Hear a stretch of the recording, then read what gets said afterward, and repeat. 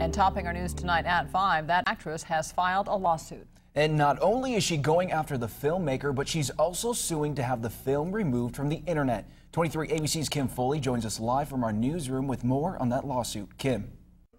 Well, Troy, last Wednesday we spoke to Cindy Lee Garcia, the Bakersfield woman who appeared in the film The Innocence of Muslims. She told us at the time she was lied to by the man behind the project, and now she is suing for fraud, slander, and is seeking an order to have it removed permanently from YouTube. The lawsuit filed in Los Angeles Superior Court alleges Cindy Lee Garcia was defrauded by filmmaker Nakula Baselli Nakula when he cast her in a movie called Desert Warrior. She claims she was unaware of Nakula's true intentions and that her work was changed to make it look like she willingly performed in the newly titled film The Innocence of Muslims. The anti-Islamic movie trailer Nakula posted on YouTube that has sparked violence across the Middle East.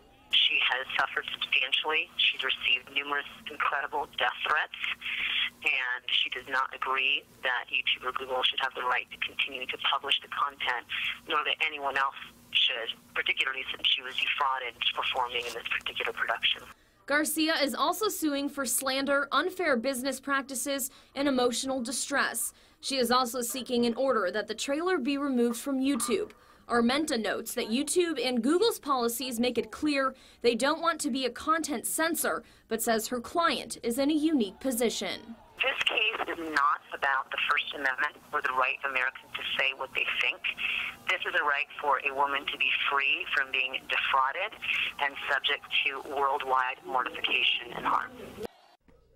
The whereabouts of Nakula are unknown. Numerous media reports say he is in hiding. In the newsroom, Kim Foley, 23 ABC.